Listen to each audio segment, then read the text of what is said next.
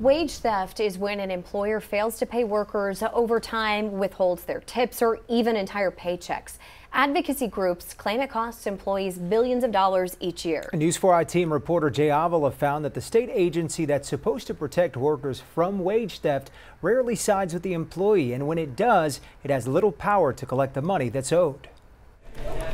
Hi, thank you for calling Aspen Creek. This is Cassie. How may I help you? 17-year-old Cassandra Madrigal is new to the workforce. For how many? Her job at a local restaurant allows her to save for college. To pay for my car insurance and my bills and my expenses. But she already had a bad work experience at her previous job, a restaurant that abruptly closed in February without giving Cassandra and her co-workers their paychecks. I had to scramble for a job.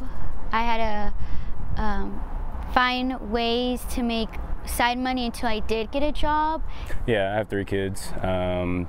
It really took a toll on me. I had to, do some gig jobs, DoorDash and stuff like that. Thank God they have that these days. When Cassandra and her co-workers got no response from their former employer, they filed wage claim complaints with the Texas Workforce Commission.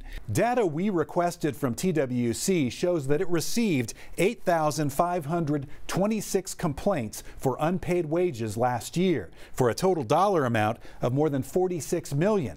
But after investigating, TWC only ordered employers to pay out $5 million to workers. That's less than 12%. TWC said no one at the agency was available to talk to us. We wanted to ask why their investigations aren't resulting in more back pay for workers.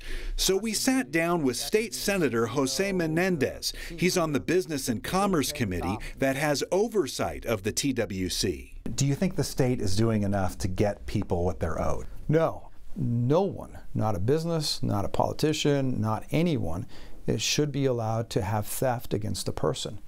And it is theft of their wages if someone does a job and they're not being paid. Menendez said he'd take up the issue with others on the committee.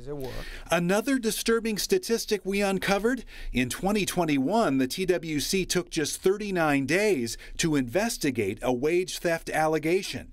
In 2022, that increased to 56 days. And last year, it took 89 days to resolve a case.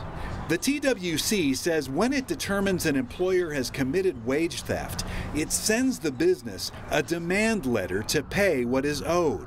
If that doesn't work, it can file a lien.